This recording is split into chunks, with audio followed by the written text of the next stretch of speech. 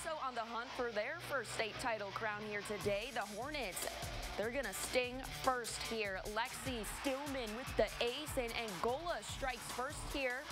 The Tigers clawing right back, and they serve up an emphatic kill. Roncalli takes set one.